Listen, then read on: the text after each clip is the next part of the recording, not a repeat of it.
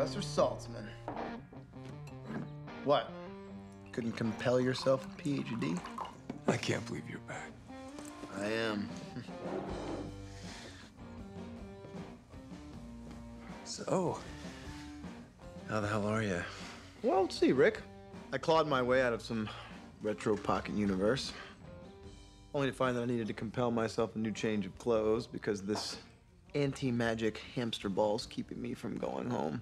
And then I find out that my best friend, rather than doing anything about it, decided that it was the best use of his time to compel my beautiful and lovely girlfriend to forget that she ever loved me. I'm great, Rick. Thanks for asking. look, Damon. I know she was a train wreck without me, okay, but a full mind erase? Seriously? She loved you too much, and it was killing her. Well, I'm flattered. But I'm back. So, let's get this on compulsion on the books, huh? Fine. As soon as Elena tells me that's what she wants. Right. Here's the thing. She's not gonna want to be uncompelled. She can't remember why she'd want to be uncompelled. Mm-hmm. Chicken, egg. I know. And I'm sorry. Sorry.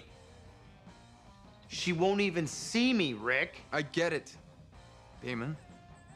But she's happy, and I'm not gonna take that away from her until she asks me to. It's not that I don't want Elena to be happy. I just want her to be happy with me.